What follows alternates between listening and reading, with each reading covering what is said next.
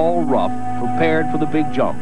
It would be about 15 stories straight down. There was absolutely no margin for error.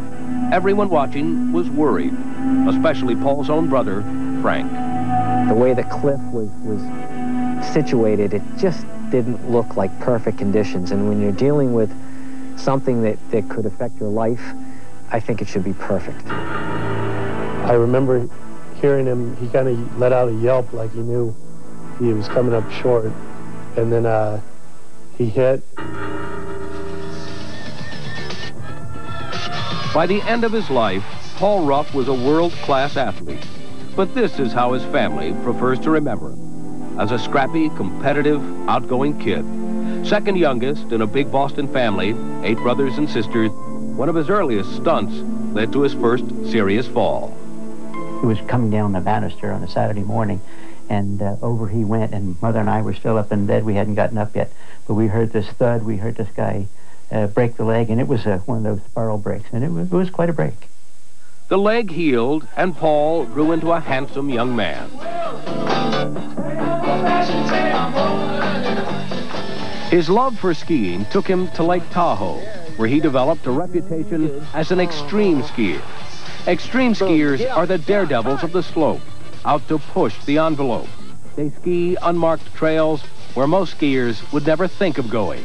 For them, there is no out of bounds. To see him just floating off of there and doing different maneuvers and making it look so easy, it was just like poetry in motion.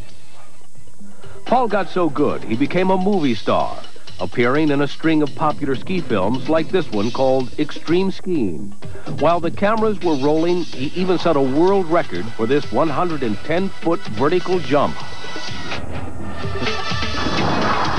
When it comes to jumping, whether it's 20, 30, 60, or 110 feet, everything is calculated to perfection. The takeoff, the air time, the landing, the run out, so that we can go off with a calculated confidence that there's no way we'll get hurt.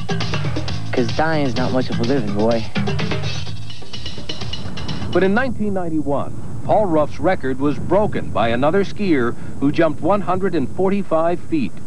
Paul was determined to recapture the record. Just 6 months before he was supposed to get married, he assembled a team of friends and photographers to help him. It would be the man against the mountain, a hair-raising 160-foot drop into the unknown. As his friends and his brother waited, Paul went about the business of carving out a small trail to the edge of the precipice.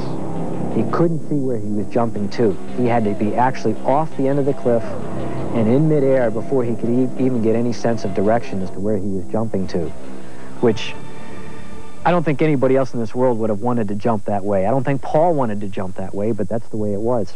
Finally, everything was ready. It was time.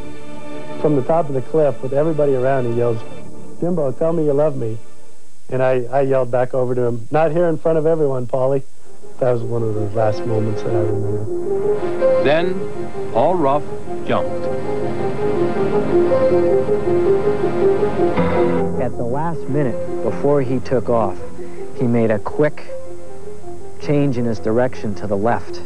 I really think that at the last minute, he didn't feel right about skiing on the path that he had carved out.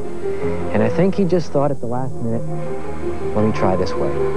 It looked like the backs of his skis hit the rocks, which threw his balance out of whack. About 2/3 of the way down, the air that's underneath the skis starts to push the skis back up. That's when he hit.